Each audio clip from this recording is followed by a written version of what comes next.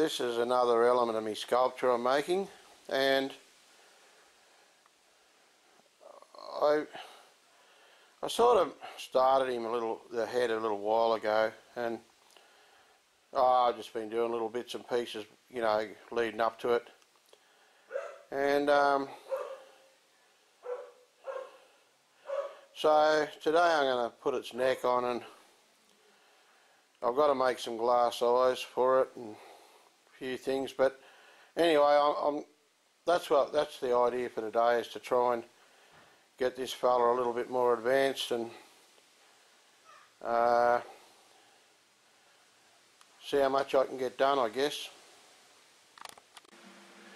Okay, I'm starting to put his neck on, and I think he's going along alright. He don't look real happy, but he's not supposed to.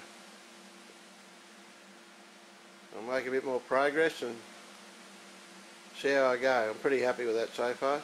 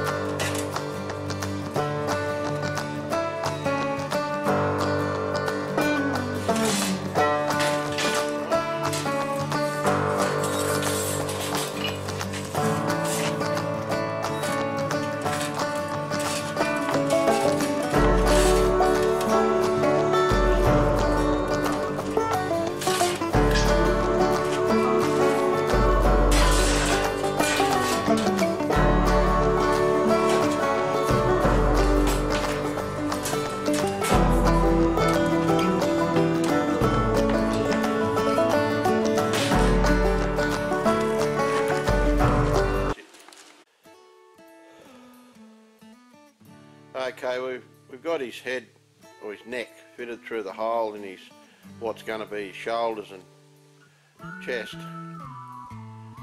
And now we've got to make some pieces to fair the neck into the shoulders and make him look a bit more believable. And no, it's not one of them things, them clown things you see at the show.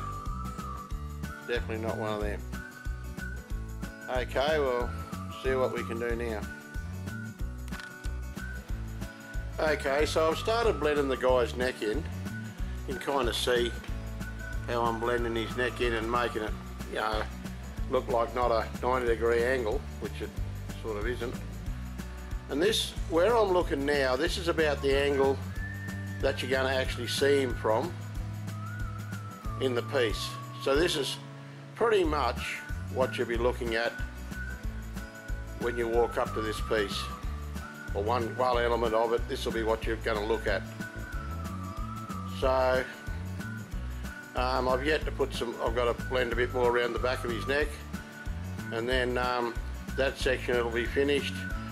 Then I'll have to put a lot more work into his,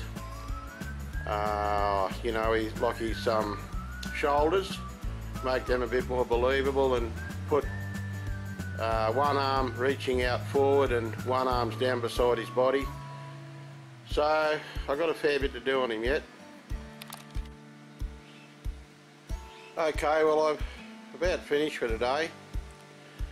I've started to soften up around his shoulder here, where his shoulder's going to go, and Looking at it from this angle, I made it droop down slightly, so and put a bit of curve in the top of the shoulder so it looks a bit natural, and it's sort of going to come, well, you know, from that point in the middle of the picture there, it's going to come round onto his arm, and that arm will be down beside him down here. You'll only see probably 6 or 8 inches of that arm, and then this arm will be pointing up here, up forward. So I guess we're going to see how we go about that.